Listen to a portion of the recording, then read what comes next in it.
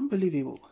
Suspected gunmen abduct academic teachers, students in Edo State, according to news reports that is filing in. Reno Omokri, an author and former presidential spokesperson to President Goodluck Jonathan during his tenure, has reacted to the news making rounds regarding the mass abduction of students and teachers of the National Institute of Construction Technology located at Urumi, Esan North East Local Government Area of Edo State. Some national dailies like Daily Post Nigeria had earlier reported the mass abduction in Edo. Unidentified gunmen was said to have stormed the school, the institute, late last night and whisked away an unspecified number of people, including students and staff, to an unknown location. Commenting on the mass abduction, SP Bello Kotongs, who is the state police public relations officer, said it was true there was kidnapping. He added that the police have been trailing the kidnappers, but said they could only confirm abduction of 3 people, and that includes 1 staff and 2 students of the institute, as at the press time. Reacting to the abduction, the former presidential aide, Reno Omokri, said he only hoped the report was not true. He added that if it is true, it means there is now a widespread of abductions ravaging Nigeria, saying that it would be the first mass school abduction in the southern parts of the country. His exact words reads, "The reported abduction by bandits of teachers and students of the National Institute of Construction Technology, Urumi, Edo, if true, is a dramatic escalation in the banditry now overtaking Nigeria, as it will be the first mass school abduction in the southern Nigeria. To a very large extent, this has not gone down well with lots of people who have lent their voice to the campaign against this particular evil. The mass abduction is only possible in the north because of the evil collaboration of the wicked politicians and security agents, all in the name of religion. But how easy is it to carry 300 persons across states on foot without being noticed? It can only happen in the northern part of the country where people practice religion without the fear of God. Coming to the south, how possible can, a mass abduction be?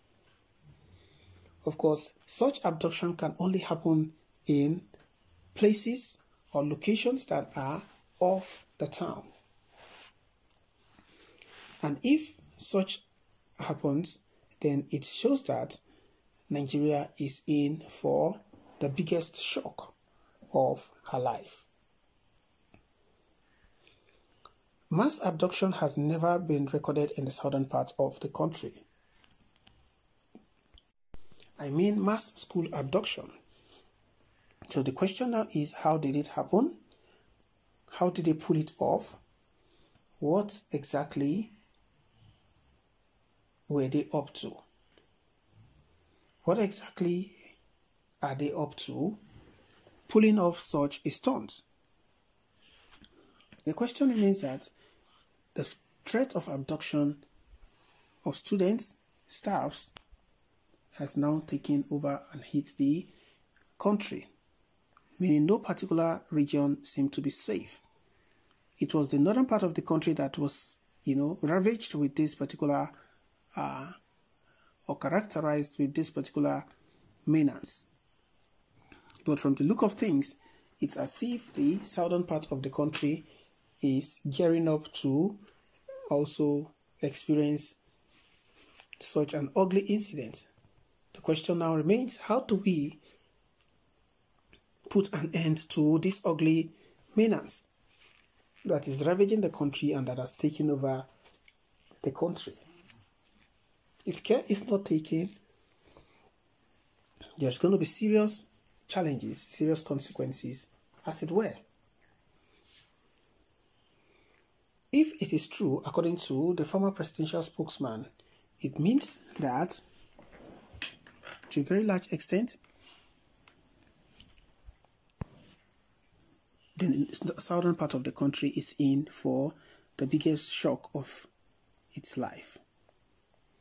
How can gunmen, carry out this particular abduction in the southern part of the country? It is what it is. Nothing is impossible, and we should not write off anything. But the question is, could they be northerners? Could they be southerners?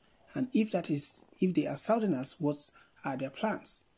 Are they willing to turn the southern part of the country into the northern part of the country? Or do they want the south to experience what the northerners are experiencing as well? What could be the rationale behind this abduction, and what exactly do they want? Are they demanding ransom, or what exactly are they demanding? As at this point in time, there are no calls for adoption that has been registered yet. But it is really, really sad and unfortunate that the abduction has been reported on national dailies across the country, which to a very large extent seem to determine that the abduction is true. Well, it is what it is.